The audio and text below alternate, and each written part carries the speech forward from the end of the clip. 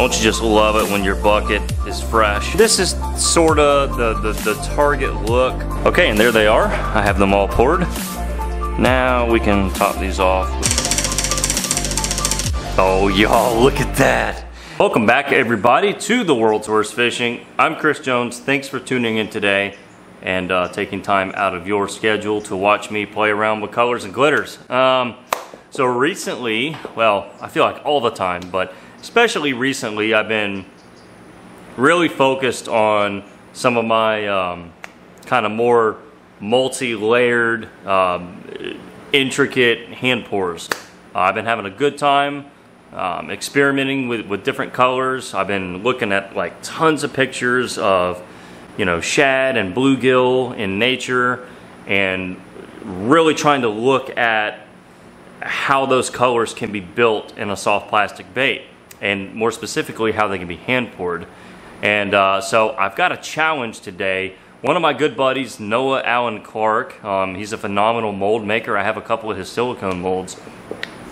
He kind of set out on a mission about a month or two ago to do like a mirror scale carp, mirror carp as I know it. I don't know the exact species name, but we'll look at a picture of one here in a second and everyone will understand what we're doing. And he was able to pour an incredible version of it. And he kind of told me in a roundabout way, hey Chris, why don't you try to pour one in one of your aluminum, you know, skin pour it and all that. And I said, awesome, I definitely want to do it. And I think even like a week ago, Marling did a wood version on his channel. So everyone's in the mirror carp mindset, so we're gonna try that.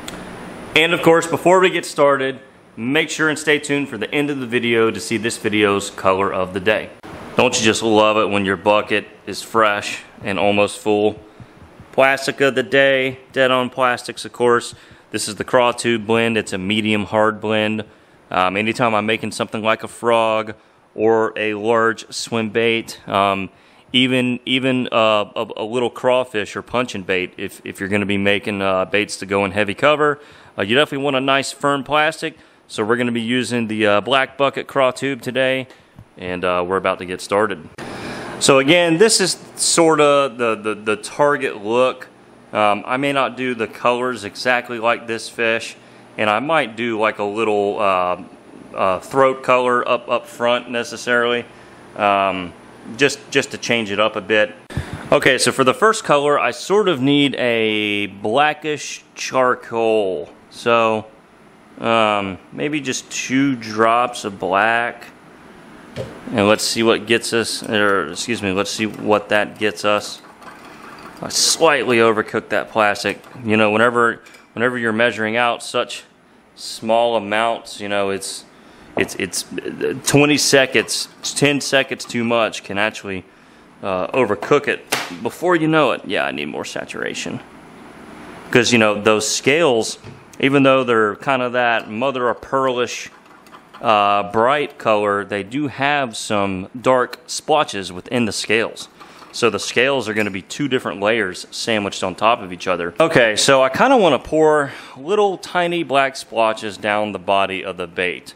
And that's going to kind of be where the scales are going to start, except, and like I said, tiny, because then you got to remember we're going to pour the shiny part of the scale over that. So we want these huge scaly splotches all down the bait, but they kind of need to be two-tone to an extent and have some of this black in there as well. I think that's what's going to look most natural, is to kind of have these two-tone scales. So maybe just one more. Alright. Nope. Hold on. Got to clean this off. That kind of gets gummed up as you use it. So, you know, to get clean pours, you want the spout to be clean, or as clean as it can be. So, anyway.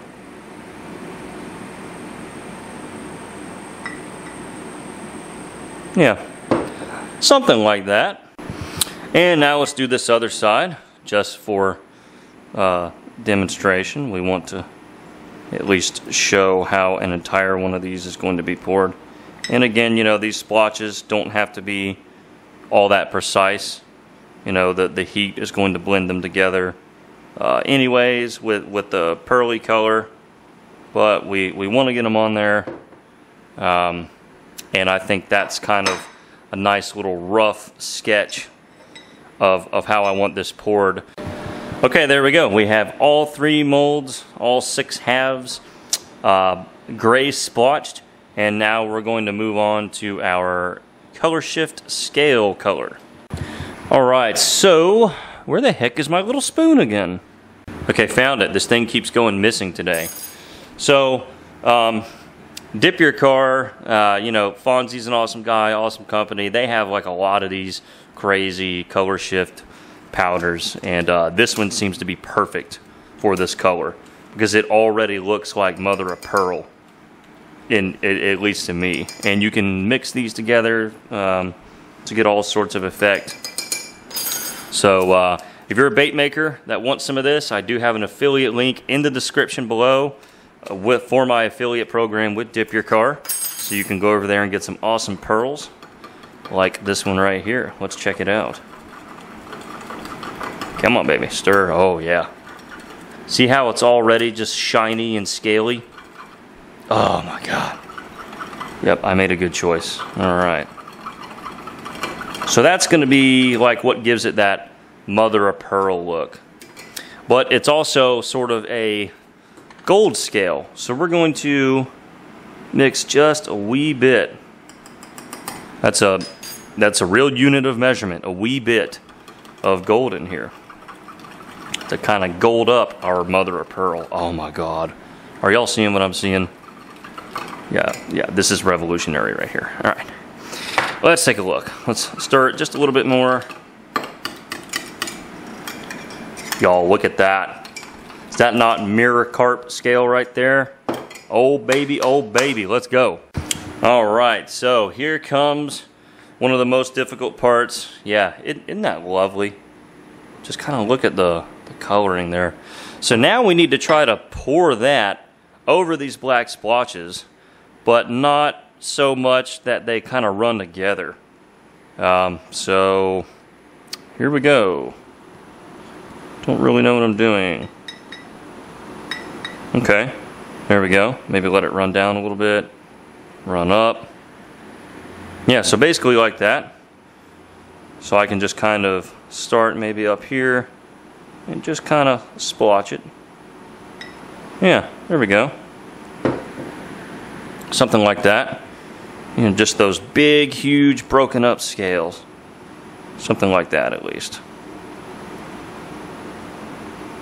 You can see I'm not necessarily just pouring it all at once. I'm kind of dabbing the plastic on. That way I have a little bit more control of where it goes. You can see I need to clean up that mess right there. So, yeah, really cool color. All right.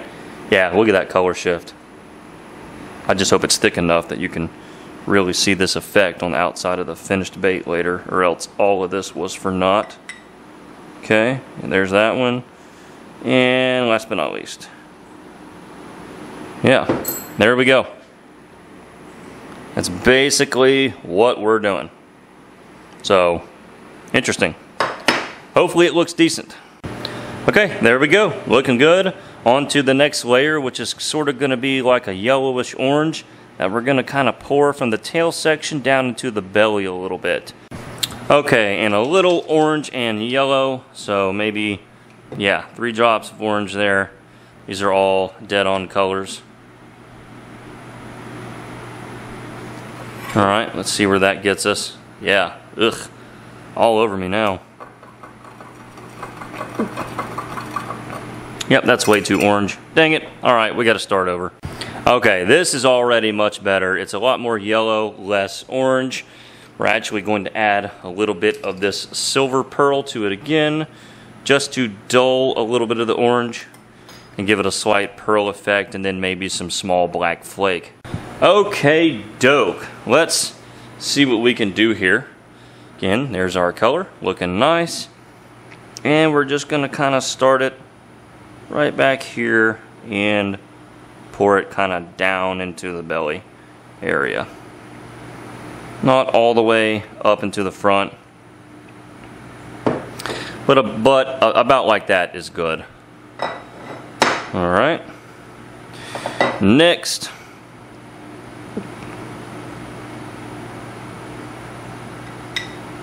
all right, into the belly. Kind of let it fill in that bottom there.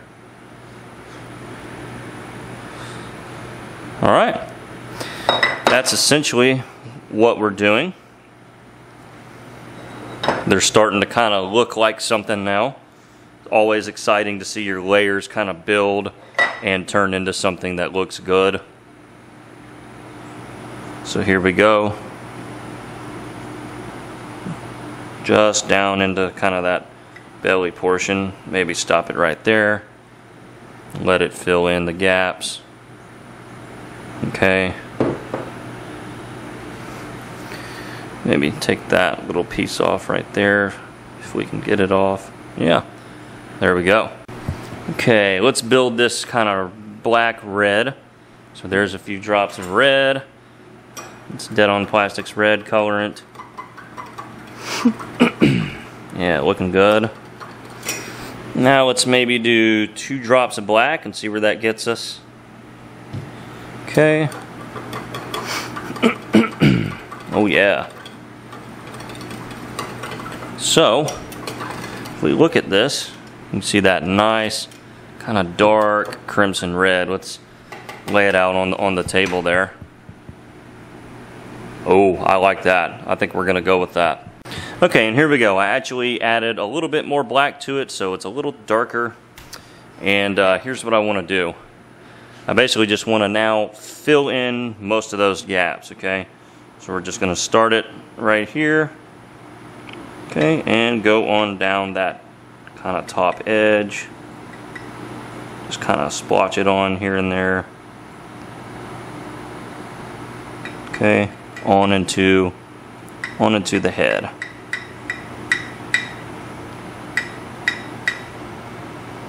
Alright, basically that's it. And as usual, we're doing it to all the molds. And let's try this one real fast. This one will be a little bit easier for me to pour because I'm looking at it from the correct angle.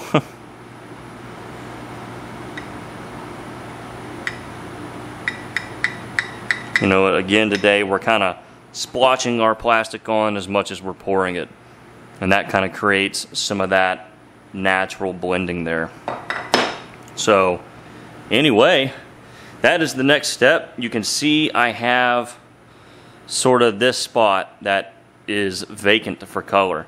I think I'm going to add some sort of a throat color in there, probably like a light blue or something. Okay, so I was looking at more pictures of these mirror carp, and I didn't see any that had like a blue throat or really blue anywhere. But I did see a lot with this sort of like yellowy orange and orange. So I think up here in the nose, we're just going to do a little bit of orange, just to kind of fill in that space, and that'll just give this bait a couple other colors in it that we can kind of look at. And I think once those kind of blend together, I think it'll look quite nice. So anyway, this is the final step. So as you can see, lots of layers here, lots of colors blending together. And you know, this is the part of hand pouring that I just love, is painting a picture in the mold and seeing it come to life. So in any event, this is the final step as far as pouring our layers. You know, after this, it'll just be a issue of just pouring the body. So that's the final step. Okay, and there we go. There's what we have. Looking really cool. And what I love about doing this method is that you can kind of see what it's going to look like before you see what it's going to look like. You can look at these skins and just kind of imagine the inverse, and you sort of have a picture of what you're going to get. And for the belly, just some regular white mica powder. Just a nice white pearl belly. If you look at most fish in nature, they always have a white belly when you flip them over.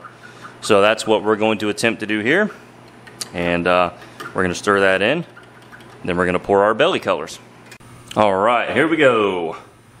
We're going to pour this white pearl belly pretty far up. You know, normally when I'm doing my 3-color veins, I'm pouring to just the top of that little mid hook slot insert. But I'm going to pour these a little bit further up. Okay, keep pouring. I want that white to go pretty far up the tail. So I'm going to stop there. Yeah, you can see that white's up in the tail. Okay, yeah, here's a little bit better of an angle. So we'll do the second one here. You can see the white stopped about right there on that first one. Because we're only pouring 2 colors inside the bait. We're not doing a triple laminate inside all these skins. We just want a white belly and then sort of a garnet red top. Okay, final color, we're going to go back to this dead on red and add some red pigment. Just a few drops worth. Yeah, nice see-through blood red. Then we're going to add a few drops of black. Let's do 3. And then I might actually add some orange to this mix. Yeah, I think I'm gonna add just a little bit of orange. Stand by. Okay, 1 drop of dead on orange. That's the, oh my God, we did 2. Okay, because that stuff right there is thick. It's strong. Okay. Yeah, that's not looking too bad. All right, and some of this little black flake. This is just your 0.015. All right, and I mean we're gonna use just a fraction of a 1/4 of a teaspoon here, and that's gonna be the top. Looking good. Just kind of free-handing it. All right. Don't want to over pour. Don't think we did. It's always so close, you know. You want to pour it up to the top. You want to get it filled in. You actually want to over pour it a little bit to where you get sort of like a dome effect. But you can so easily over pour, especially on the smaller molds. All right, we're going to go with that. And to get these layers really melted in well, we're going to keep the griddle on 350. So basically I'm pouring these molds to full temperature. I'm not cold pouring. And then we're just going to let them cook for a while, maybe 15-20 minutes. And you just kind of eyeball it. And if it looks like it's starting to melt into a bunch of goo, obviously you turn it off and cool them down. So anyway, we'll see you back whenever these are done. All right, mirror carp reveal, drum roll please.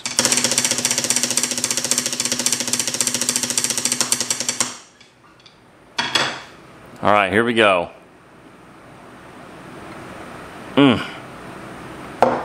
Oh, look at that.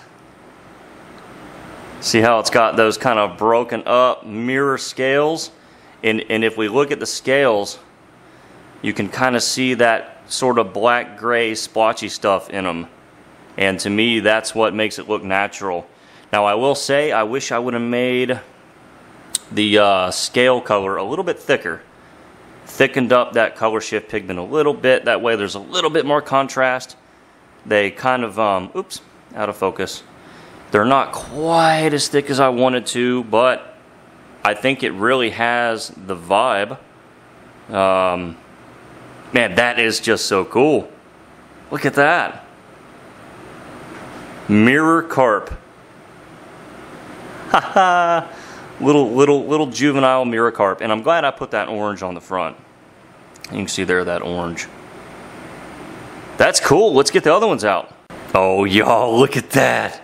You know, this is so exciting. I've never made a skin pour color anything like this. I've never really used much of the color shift stuff in my skin pouring. So to see that kind of reflection there of those scales, that is really something special. All right, we're just gonna go with a nice natural eye. It's a fish skull eye. It's their green color. It's called Earth. And it just kind of works well with everything. Just a nice natural looking eye. It's not necessarily like a standout eye. I didn't really have anything that I thought just matched up perfectly with these. So we're going with the old standby.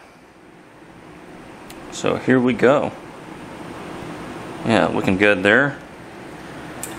Yeah, these are super cool. And you know, being that this is just my first try, you know, obviously every time you pour, you kind of can learn a little bit about what you can do to improve it. So next time, you know, we would try to do even better. Heck yeah, I'm liking those. I am liking those. You know, there again, my only complaint is maybe a little bit more saturation in the scaling. You know, just that right there goes to show, man, you know, just with this open pouring and layering, you can almost pour anything that your imagination can imagine. That sounded really dumb. So yeah, this is why we do it. Custom lure making, there are no freaking limits. Okay, today's color of the day is what I like to call wild berry, because it reminds me of wild berry Pop-Tarts. So I want to use LureWorks purple, regular purple, 1, 2, 3. And then I want to add, get my spoon, I want to add small blue flake. This is the tiny stuff, okay? I'm gonna add some of that. And then I want to add medium-sized green flake, which is the 0.035. All right, let's add some of that. And that's basically it. This is Dead on Plastic's Worm Blend now. A little bit softer because I like this very much as a worm color. So let's get our knife here and stir her up.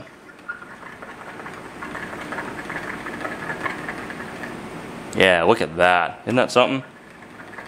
That blue flake, I think, kind of darkens that purple up a little bit and just turns it into a awesome color. So yeah, that right there is looking pretty good. And that's it. It's very simple. We're going to run it in a few finesse worms here, bass tackle mold, and show you what they look like. Okay, and there we are. Ooh, man, they're not quite ready to come off yet, but we're going to take them off anyway. Still a little bit gooey there, but that's okay, because I want them now. All right, let's take them out and take a look. Really, really pretty color. I think it makes an excellent finesse worm. I haven't really made it much in ribbon tail worms, so maybe one of y'all can try that at home. See how you like it. But yeah, there it is. Wild berry. Let's get a little bit closer there. Yeah, really pretty color. Lighting's a little funky right now, so this would look better with a little bit better lighting conditions. So yeah, there it is, wild berry. Really simple color, and it's absolutely gorgeous. It has caught me a ton of fish, so not only does it look good, but it also works well, and that is this video's color of the day.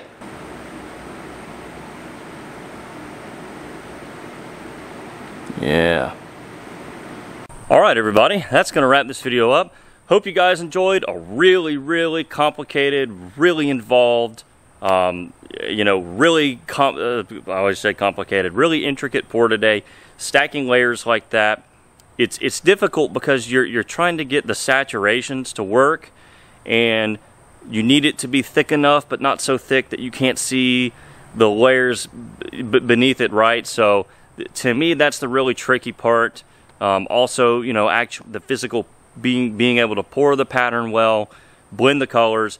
That's like, oh man, I love that challenge so much, and that was a dang challenge. You know, like I said, there's a few changes I would make that we went over earlier, and you know, every time you try something that's really challenging, that kind of stretches your abilities, you learn, and to me, that's the ultimate goal. So we're going to sign this one off. Comments down below. Let me know what you think. Let me know how you like today's color of the day, and we will catch you next time.